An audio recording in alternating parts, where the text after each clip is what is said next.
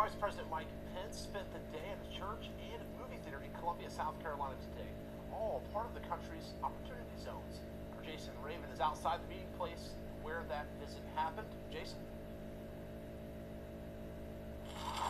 Senator Scott invited Vice President to tour the area today, and this is one of the first established opportunity zones in the country.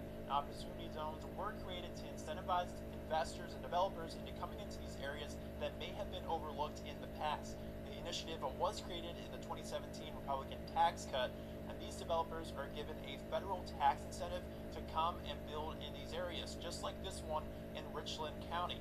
Now, Meeting Place Church opened its doors here not that long ago, and just this year they helped open up a new movie theater right next door for the community.